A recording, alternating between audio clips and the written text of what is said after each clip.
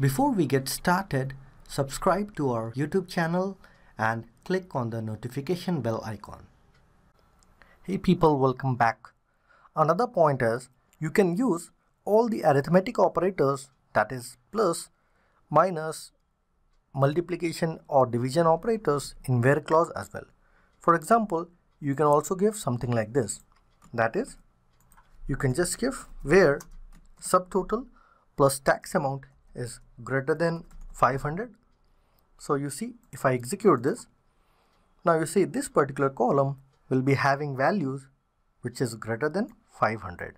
But please note, you cannot give something like this. That is, where this particular temporary column name is greater than 500. And you see, it gives a red underline and it says invalid column name. If I execute, you see it gives an error. This is because the order of execution in SQL Server engine is different.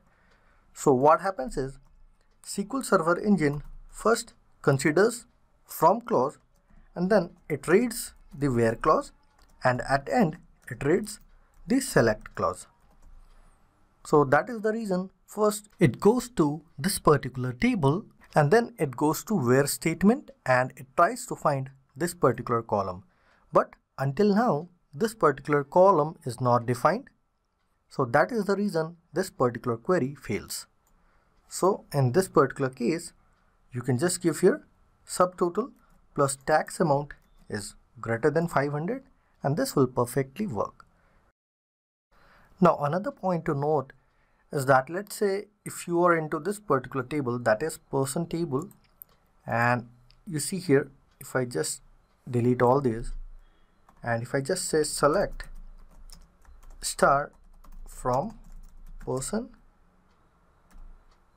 dot person table, and you see here I have to just correct this, and if I execute this, now you see I'm getting all the columns, and you see here, let's say I want to get the first name, middle name and last name. So I can just give here first name and then middle name, comma last name. And if I just execute this, you see I'm getting all these columns, and let's say I want to combine all these columns. For example, I want to create a full name where it is combination of first name, middle name and last name. Then I can just give plus operator as well. So for that, what I have to do is I have to give first name plus middle name plus I can give last name, and let's give an alias. For example, I'll just say full name. Just execute this, and you see, to execute you can just click on this execute button or you can press F5 in your keyboard, right? Both the options you have.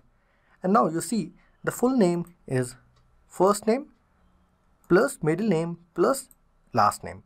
So when you use plus operator with integers or numeric fields, then it will add those numbers. But if you use plus operator with strings, then it behaves as concatenation, that is combining multiple strings. And just to make it more better, what you can do is you can just give first name and then you can add a space. So I can just give, you see here I have just added a space inside two single quotes, and here also I can just give single quote space and then I'll just give plus last name. And if I execute this, now you see it looks more better, right? So this is also another way to use plus operator.